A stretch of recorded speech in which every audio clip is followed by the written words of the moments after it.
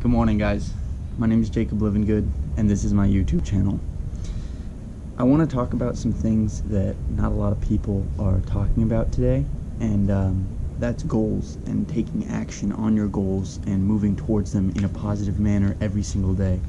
Okay, this is something I struggle with personally, and I'm an entrepreneur. I do my best to be good at staying focused and staying on track with one thing and getting that done. But still, you know, I'm still human. I have problems too with getting on my stuff and doing that.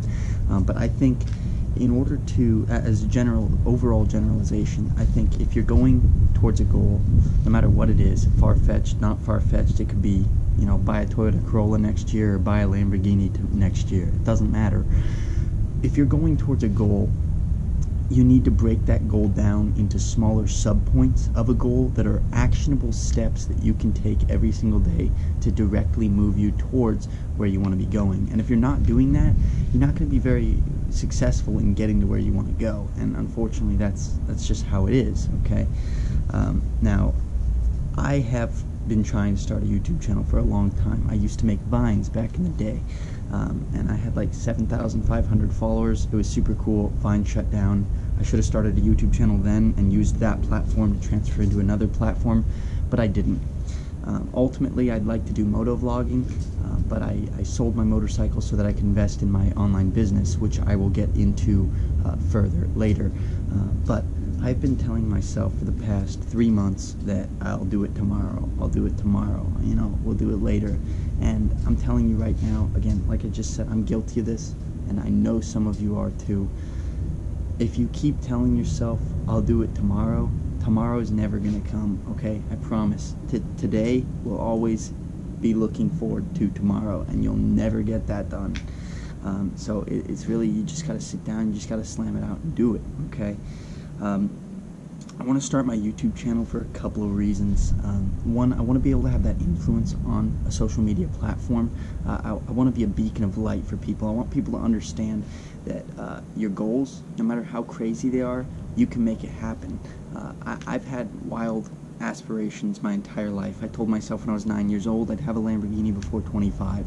I didn't know how to do it, but I told myself I'd get there. I turned 21 in 17 days, and I'm getting on my grind right now, and I'm looking good to be where I want to be when I'm 25, which is awesome. That's super good. I want to make this YouTube channel sort of as an update page to show you where I'm going in my life, how I'm getting there, and to show you and give you the courage to go out and make yourself whatever you want to be. Because I'm telling you right now, I'll say it again, I'll say it on repeat all over and over and over and over again. You are what you choose to do with your time, okay?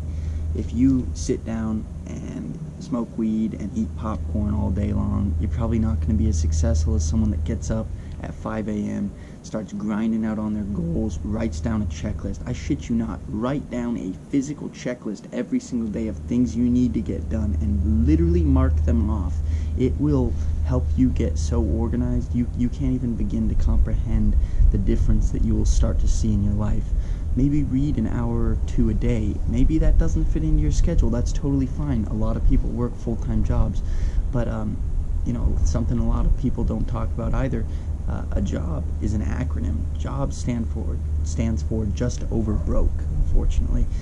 And a lot of people, I think the statistics, I have it on my phone, but it's something like 72% of people are living paycheck to paycheck in America. And that's really ridiculous, okay? We can get that number down, and I know no one wants to be living paycheck to paycheck. That's stressful, and along with monetary stress comes stress in your relationship because of problems. Money problems is the #1 leading cause of divorce, and that's a fact.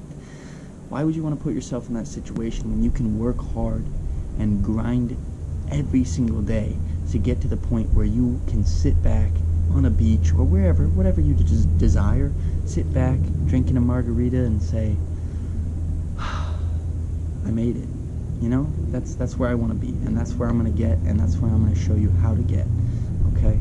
So I thank you for checking into this.